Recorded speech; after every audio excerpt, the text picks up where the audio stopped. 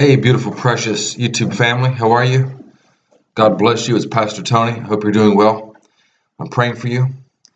Um, as many of you know or may not know, I just got a new computer, new laptop, and I'm trying to figure this whole thing out. So this one may not be as smooth or eloquent as I would like, but I wanted to come on here and give you a Sunday sermon. And I love you guys. How you doing? You doing good? Good. I hope so.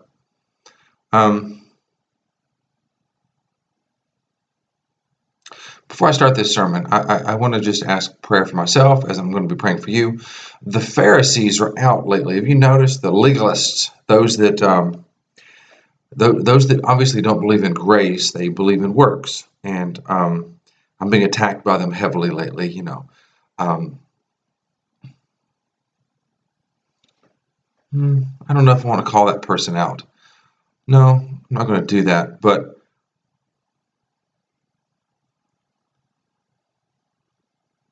I'm not going to go there. What I have found, though, is usually the Pharisees and the legalists are those who are either new to the faith, and they've got a little biblical knowledge, they've read a few chapters of the Bible or something, and they've got, their head's all full and they're on some pedestal, and they think, they think that they know everything, or it's sometimes those people that have gone online and seen something that somebody else said or did, and they're like, yeah, that makes a lot of sense to me, and they copy and paste it like it's their own, and they're all about it. So it's the new one lately going around is I'm being attacked by the Pharisees, and Jesus had his most harshest criticism for the Pharisees, because they were just legalists. They just wanted to go by the law and not worry about what was right, not worry about anything. They just felt that if they didn't get it, they missed the point where love is the most important thing, caring, understanding, patience. Those things matter more than just following a set of rules.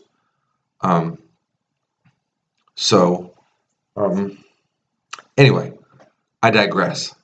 Let's get back on track to the sermon here. Pray for me. I'll pray for you in case you're getting attacked by the Pharisees lately. Anyway, get your Bible out, because we're going to be going to 1 Peter chapter 1. And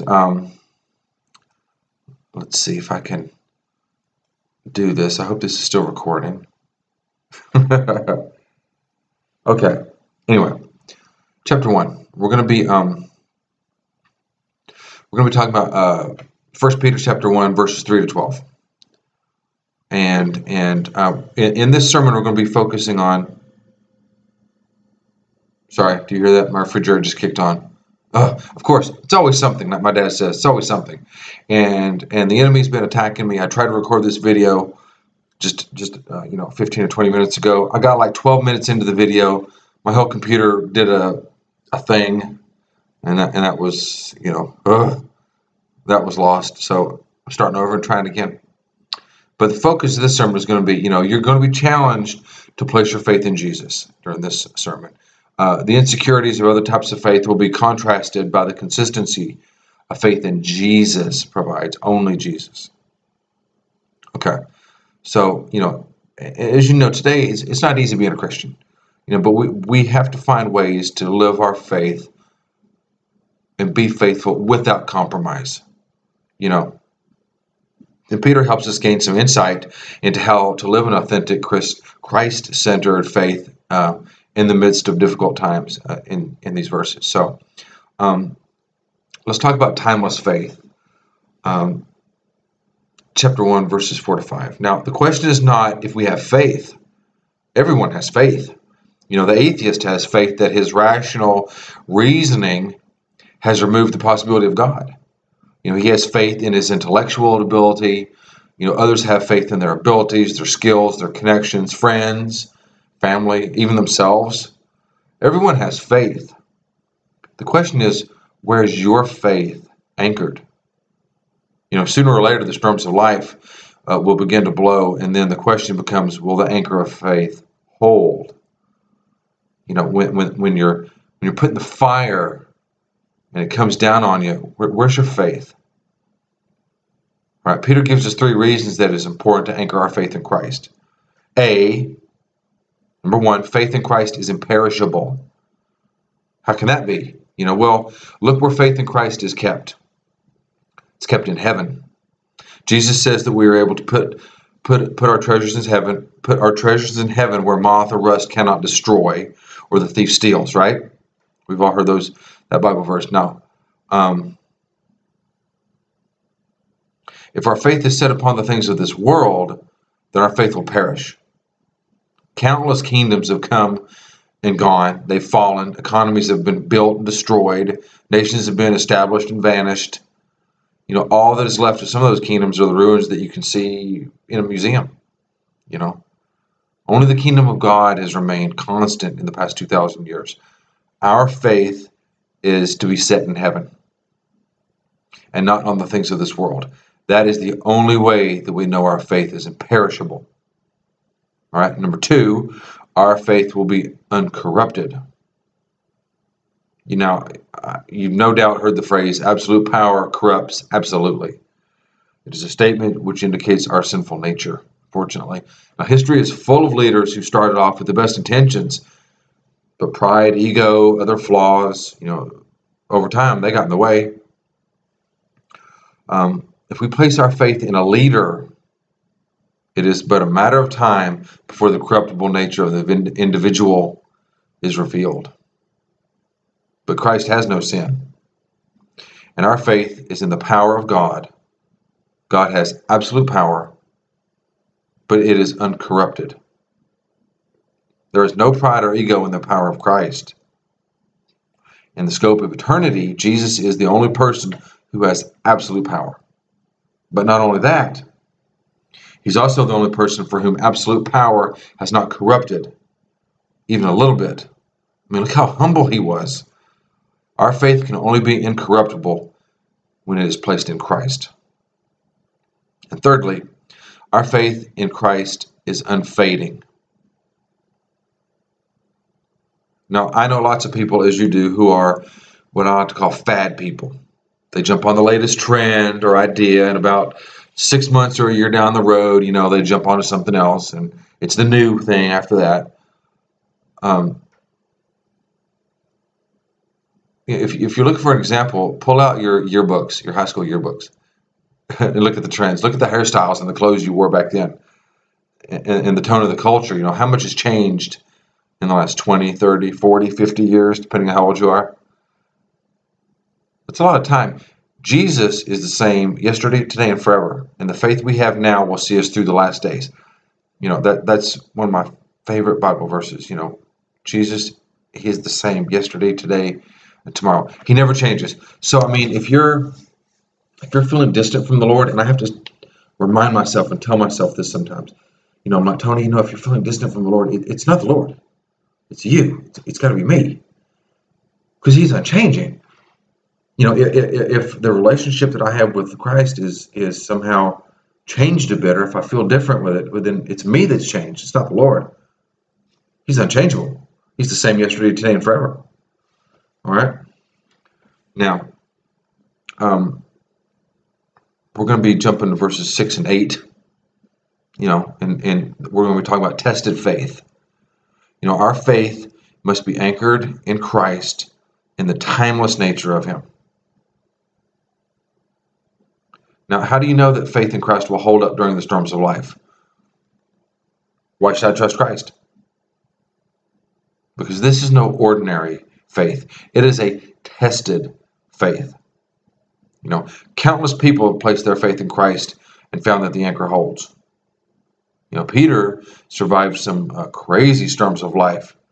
And he says here that what I have found the faith of Christ to be when it is put to the test.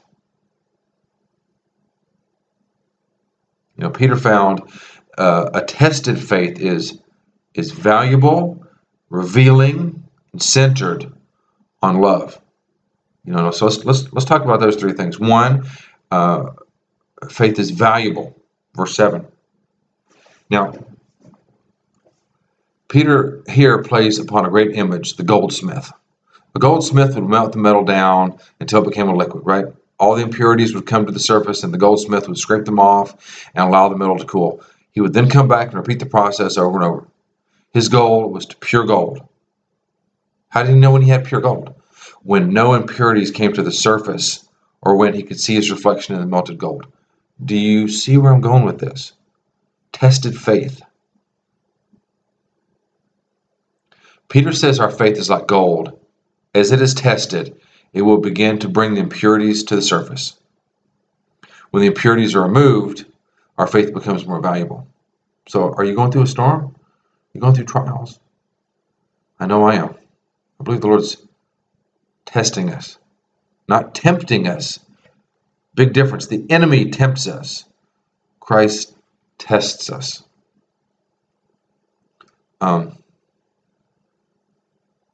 Gold is the standard by which we define value. We say things like worth its weight in gold, or the golden boy and the golden age, stuff like that. In Peter's time, as in ours, gold is considered to be one of the most valuable things a person can have, right? Now, while gold is valuable, it is secondary to our faith. Gold can perish easily, but our faith will endure.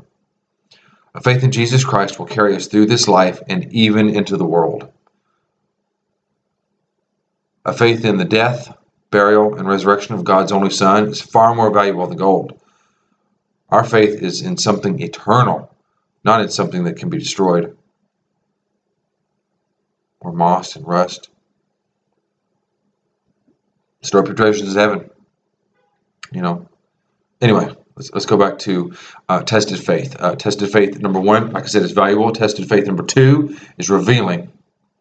In an example, the same example, I'll go to that. The goldsmith knew when he had pure gold, when he could see his reflection in the metal, right? Now, our faith should reflect Jesus and reveal him to the world. Do people see Christ in you? Do your coworkers know you're a Christian? Your friends, do they know you're a Christian? If I were to go to your best friend and say, hey, do you know what religion such and such is? If they don't say, oh, he's a Christian. If they wouldn't say that about you, then you might need to look at yourself in the mirror. You know what I mean? I'm not saying you have to go out there and, hold on, I don't want to go there. I am saying you need to go out there and tell the world. I am a Christian. I believe in this. I believe in this. And it's the truth. If you don't like it, too bad. Go out there with a boldness. You know what I mean? As we grow in Christ, we learn more about him and his love. It is only through a life given to Christ that we will begin to see him as he really is.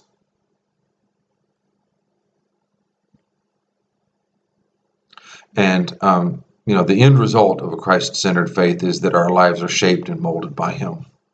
Are you bending to the Lord's will?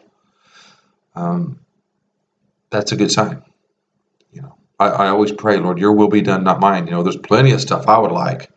Let me win the lottery. Booyah. But, only if it's your will, Lord. If he knows everything. If money would taint me and turn me into a bad person, I don't want it. And he doesn't want to give it to me. Just an example.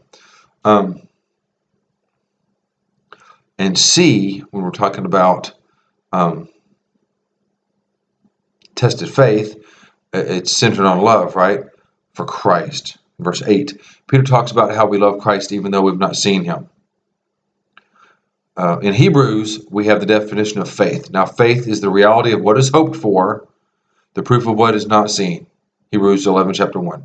Faith is the reality of what is hoped for, the proof of what is not seen.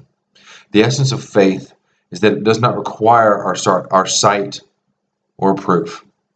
But notice that faith is reality. Just because something is not seen does not negate its existence. You can't see air, can you?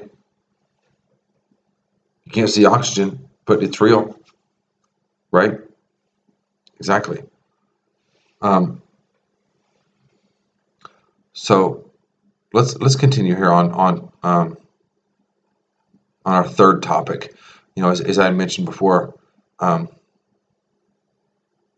it comes to faith, there's timeless faith, tested faith, and true faith. Now we're going to be talking about true faith. We're going to be jumping to verses 10 to 12.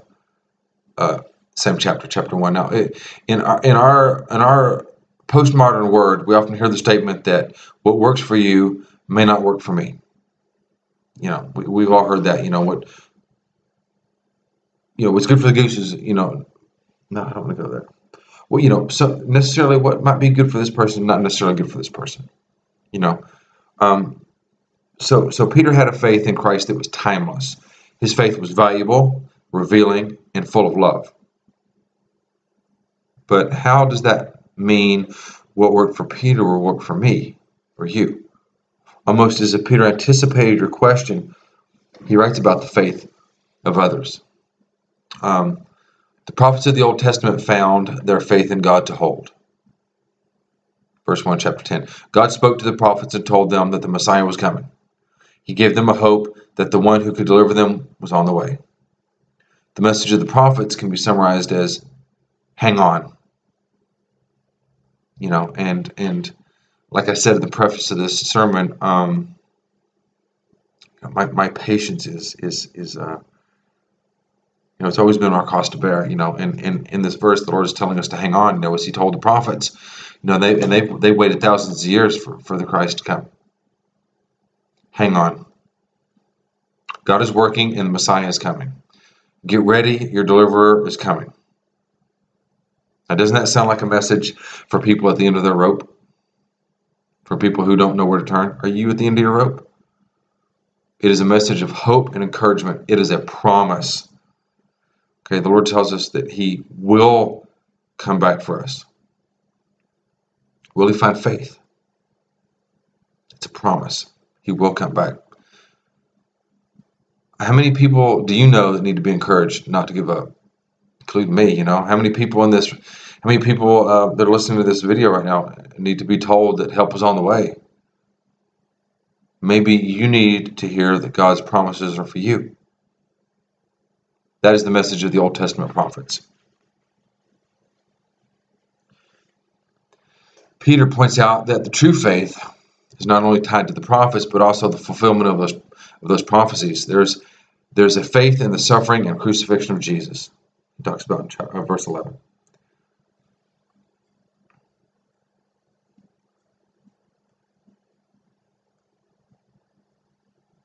Now, in conclusion, all of us have faith. Atheists have faith. All these guys on Wall Street, they have faith in their money. They have faith in their abilities. Doctors have faith in their 8 years of college that they went to. Models have faith in their beauty. Where's your faith? Will your anchor of faith hold in the storms of life? I mean, I lived in Los Angeles for 9 years. I lived in Miami for a total of over 3 years. I've known many, many beautiful women.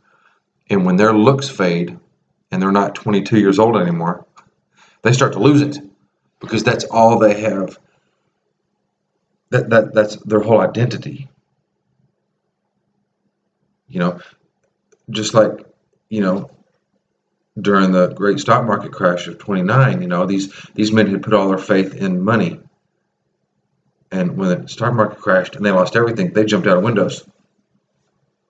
Is your anchor of faith a true anchor? Is your faith built upon the truth of Scripture? Is your faith tested? Do you know how valuable, revealing, and full of love a faith in Christ is? Is your faith timeless? Or will the newest fad or the latest philosophy or the newest rapture puzzle piece or the nearest or the latest rapture date scenario, will that cause you to tie to a new anchor? Only a faith in Christ is true, tested, and timeless. Period. Now, it's not a question, or if you have a faith, it's not a question if the storms of life will come, because they will. It is the question, will your anchor of faith hold through the storms? This is the time to anchor your hope and faith in Christ now, before the storms show up, as they show up.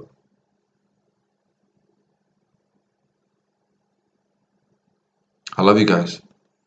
You know, I've given many a lesson on faith, and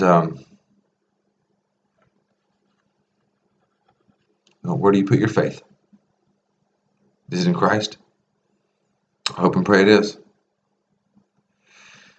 Well, family, I hope this lesson has been a barakah to you, a blessing. And I know it's been a bit rigid and not as smooth as I liked. Having not computer issues, but yeah, sort of maybe. I'm just trying out new stuff here on the computer and not sure if I like this or that. So keep your faith in Jesus, only in Jesus. And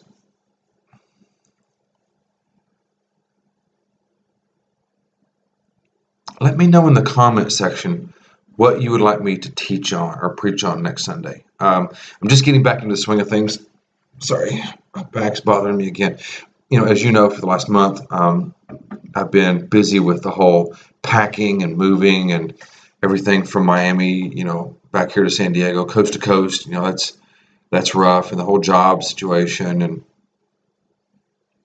everything, and the time difference. I got to tell you, I'm just worn out, and so but I did want to come on here today. I've had people asking me, hey, you going to do a Sunday sermon? You going to do a Sunday sermon? And I know that I don't have a lot of subscribers. Well, I guess that really depends on how you look at it. I have 637, I believe. No.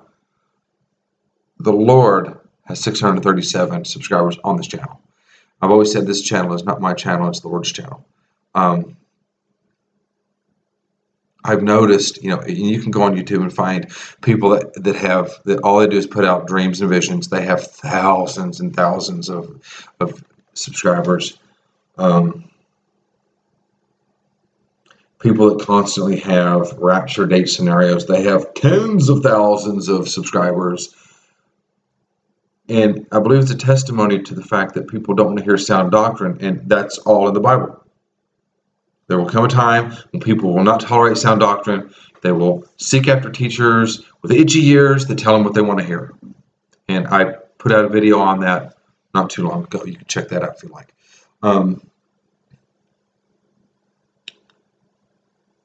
I continue to put these videos out. I'm not gonna lie to you. I put these videos out for a very, very select few people, because so few people watch these. I get 100, 150 view counts on a video such as this, and I did an experiment about a month ago. I did a lesson, a teaching on rapture, on the word rapture, and I put the word rapture in the title, and I talked about the rapture, and I got like 1,800, 2,000 view counts on that video, just because I said the word rapture in the title and I was talking about the rapture. See, people don't want to hear sound doctrine. They don't want to hear anything about faith, holiness, or repentance. I pray you do. And if you're on this channel listening to this right now, then you are one of those people that want to seek truth. I fully admit I'm not the most eloquent of speakers, pastors. I'm not the most charismatic. I don't have the most knowledge. The fancy equipment, the editing gear, the fancy dancing bears and lights and, bling bling and, the amazing, 25-piece, band behind me and stuff. I'm just a regular dude that just wants to talk to you about the Lord. So God bless you, family. I pray this lesson has been a blessing to you. Get out there and make disciples for men. We don't have a lot of time left. The Lord is coming soon. Be encouraged. We don't know when the Lord is coming, but He is coming soon. So stay encouraged. Keep each other lifted up and encouraged.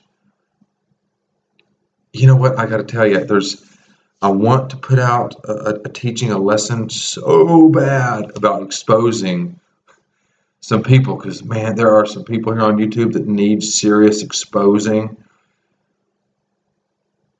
Man, and I could call them out, but I just don't know if that's my place, So, and I won't do that until the Lord tells me to do that. There's a lot of false prophets here on YouTube, a lot of people that, the Bible tells us if you put out a prediction, it doesn't come true, you're a false prophet. Look at the prophets of old in the Old Testament.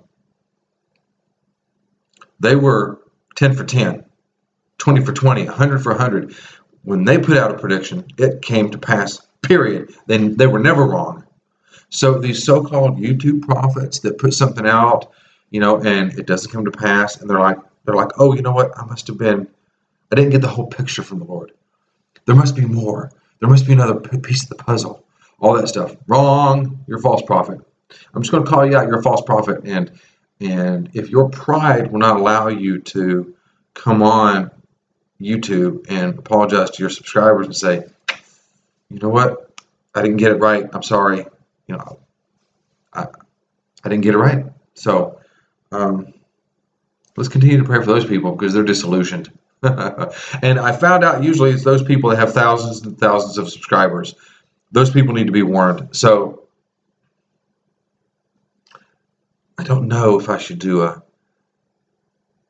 video on exposing people, because there's one woman on here that I need to expose to the max.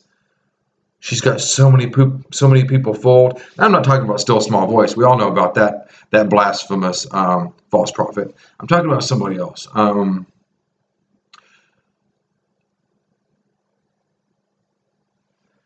I will. You know what? I can expose this person without exposing this person. Renee Moses. A lot of us have heard about that person. She's come out with her rapture puzzle, right?